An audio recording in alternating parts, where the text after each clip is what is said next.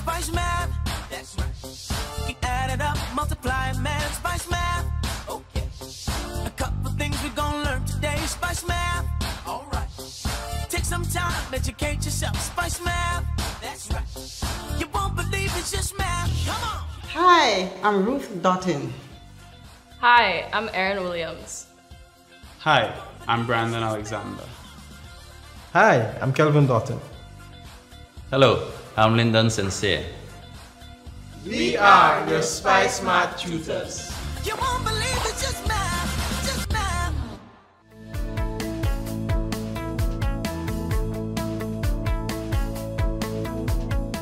Hello once again, welcome back to Spice Math. Today we are looking at indices.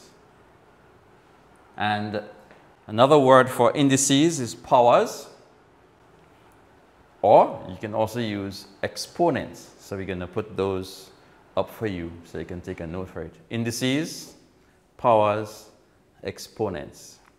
In today's lesson, you will learn how to define what is an index, and you'll also learn what happens when you multiply quantities that have some similarities together.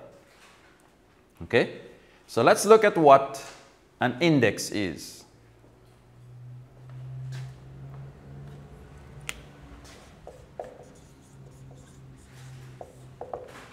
An index is the amount of times a particular quantity is repeatedly multiplied by itself. That's basically it.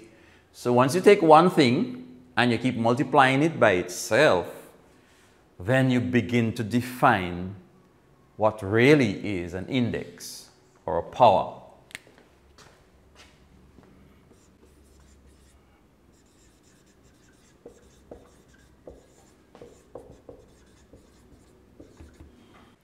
So if we take the number 8, for example, and we multiply it by itself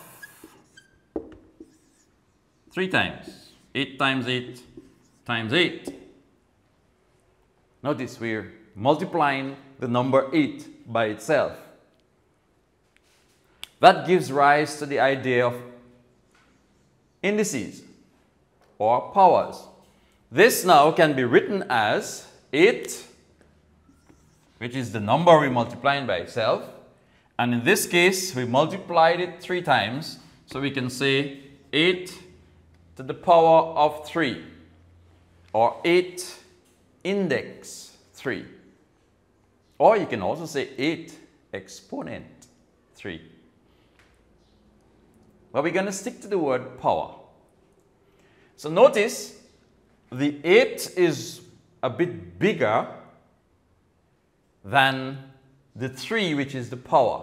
And we want to give specific reference to this so that when you write in powers, you would know how to distinguish between the quantity that was multiplied by itself and the number of times that quantity was multiplied by itself. Let's take another one.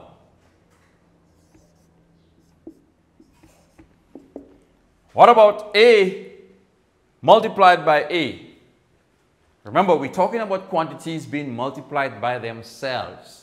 That's what the idea of a power is. When you take one quantity and you repeatedly multiply it by itself.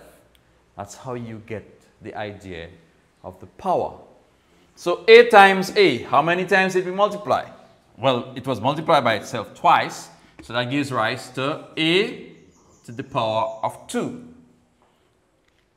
And this one has a special name. Anytime a quantity is multiplied by itself 2 times, it's called squared. So this is A squared. And interestingly, anytime a quantity is multiplied by itself 3 times, as we did in the first example, it also has a special name. It is called cubed.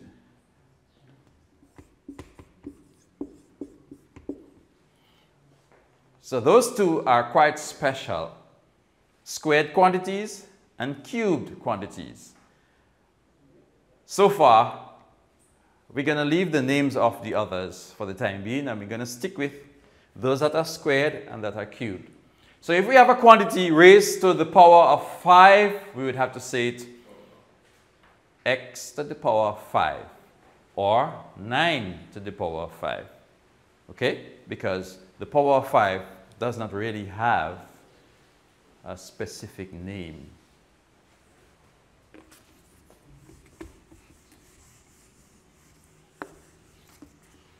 Now, we're going to do a short exercise.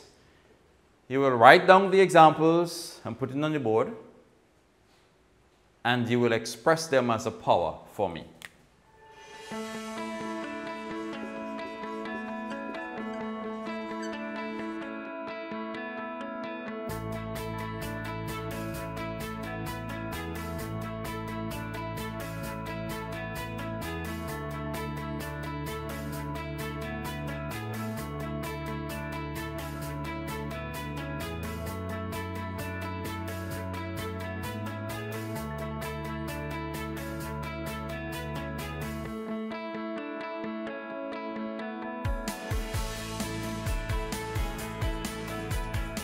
Good.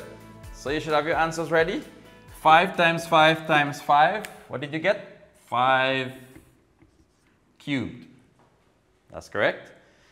2 times 2 times 2 times 2 times 2. That's how many? 2 to the power of 5.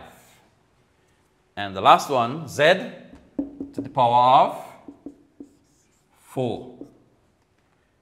So we see we can use the idea of powers to take a long expression of repeated multiplication and write it using two numbers or two quantities. Let's use the second one. Z to the power of 4. Observe the difference in size once again, because we're going to give them names. The smaller number to the top and to the right side of the bigger number is called the power, or the index, or the exponent. They all mean the same in this lesson. And the bigger number, the quantity which we repeatedly going to multiply by itself, is given a special name. It's called the base. Very good. So, we see that when a number is raised to a power, the quantity that is multiplied by itself a certain number of times is called the base. And the amount of times it is multiplied by itself is called the power. But I'd like you to observe the difference in the font size between base, which is usually a bigger font size, and power, which is usually a smaller font size and off to the right-hand side of the base. So it's important for you to observe that. Anytime you write in a number to a particular power, the base has to be bigger in size, not in number, but in size. The power has to be smaller in size, or we can call it font size. So, z to the power of 4, the 4 is the power, it's written in a smaller font. The z is the base, it's written in a bigger font. Okay? Now let's experiment with what happens if you multiply quantities in the same base. So as we started with z,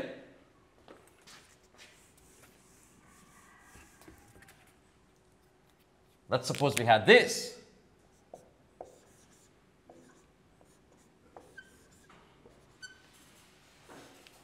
Okay, so we're multiplying quantities. The base is the same, but the power is different. Z squared multiplied by z cubed. You remember those names? to the power of 2 means squared, to the power of 3 means cubed. Now let's expand it and see what they actually mean. Z squared multiplied by Z cubed. What does that mean? It means Z multiplied by itself twice, multiplied by Z by itself 3 times, because the power tells us how many times to multiply the quantity by itself. Z by Z by Z. What does that give us? If we take this expression here and we contract it back to a power, how many times is Z actually multiplied by itself in this expression? Z by Z by Z by Z by Z would give us Z to the power of 5. We see a very interesting thing coming up here because it's going to work out nicely even with other bases and other powers. Once the base, the one in the larger font, is the same when you're multiplying, did you notice what happened? We can simply add the powers. 2 plus 3. We're not adding the bases, we're adding the powers. But that addition can only take place on condition that it's the same base you're multiplying by. I wonder if that would happen with different powers. Let's see.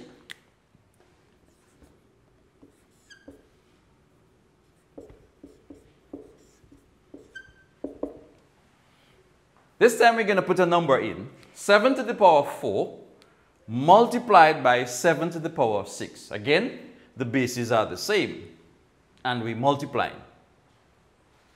What do you think would happen? Yes, you got it. We would get 7 to the power of 10.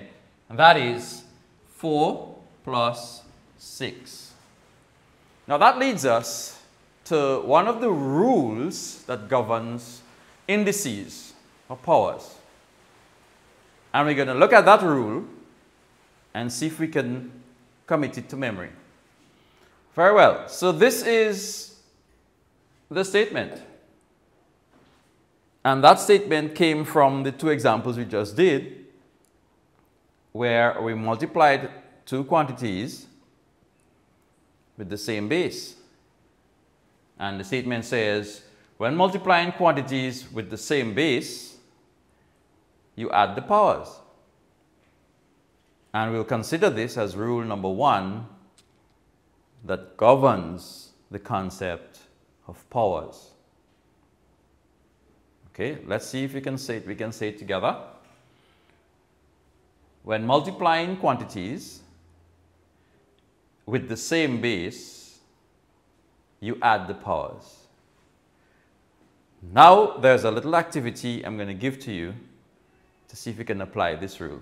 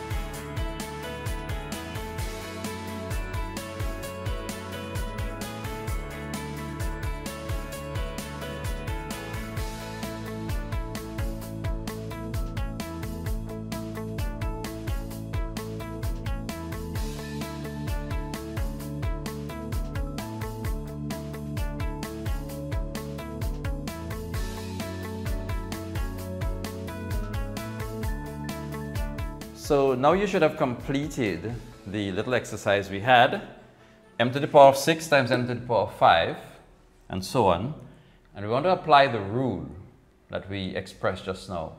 The one that said when you multiply quantities with the same base, you've got to add the powers. Let's see if it applies here. M to the 6 times m to the 5. The answer should be m to the 11. 3 to the 5 times 3 to the 9.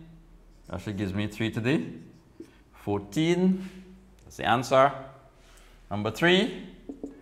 Z to the 9 times z cubed times z should give me z to the 13. And number 4, same base, 11 to the 6th power. In case you're wondering, when a quantity is written without any power, it's understood to be a 1. Okay? Anytime a quantity is written and there is no power written, the power there is understood to be 1. So this is here 11 to the power of 1. So 2 plus 3 is 5 and 1, 11 to the 6. And number 5, 2 to the power of 5 multiplied by 5 to the power of 7. Can we apply the rule here? Are the numbers in the same base? Well, sadly, they are not in the same base. So the rule for indices cannot apply here. This would have to remain 2 to the power of 5 multiplied by 5 to the power of 7. It cannot be simplified any further. So in today's lesson, you learned that we can use 3 words to refer to a power, and that's the word power, the word index, and the word exponent. You also learned that when you write in numbers or quantities that are multiplied by themselves repeatedly, you have to write the base in a bigger font than the power, which is written in a smaller font and at the top of the number. We also learned that if you're multiplying quantities with the same base, you can simply keep the base and add the powers. And that rule is going to come in very handy when you have to work very long expressions in indices. We're hoping that in our next lesson, we're going to look at some of the other rules in indices. We will leave an activity for you to practice with, and I hope to see you next time. Have a good time. Take some time, educate yourself. Spice math, that's right. You won't believe it's just math. Come on.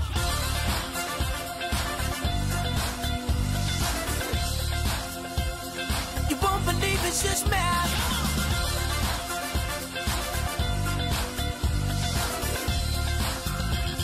You won't believe it's just math, Spice math, that's right. You add it up, multiply, man, spice math. Okay. A couple things we're gonna learn today, spice math. Alright. Take some time, educate yourself, spice math. That's right. You won't believe it's just math. Come on.